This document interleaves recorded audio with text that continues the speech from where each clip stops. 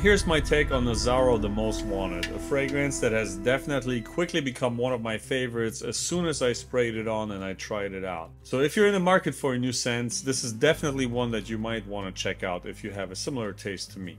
So at first glance, actually some people may mistake it for a copy or a clone of Stronger With You Absolutely by Giorgio Armani. However, I think if you test it a little bit longer and you wear it on your skin as opposed to a strip on paper, the two scents have their differences. Azzaro The Most Wanted is definitely a unique blend of sweet and woody scents, and maybe a little bit of hints of ginger and woodsy notes, and bourbon vanilla. I mean, come on, you guys know me, I love this type of stuff. Perfect for the cold winter months, and some reviewers even have noted that there are slight chestnuts and cardamom notes.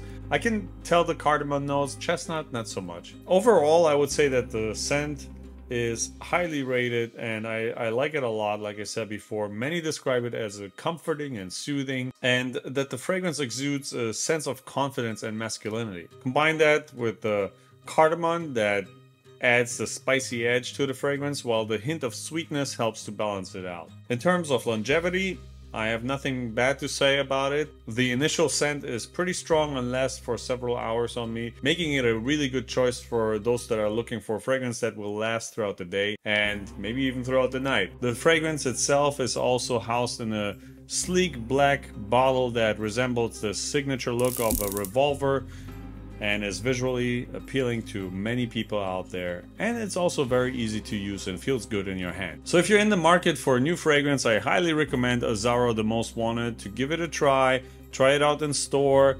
Personally, this is a scent that really fits my profile. I like these boozy, warm, cozy fragrances even throughout the year, and I think it's a unique scent that's unique enough. The performance is great.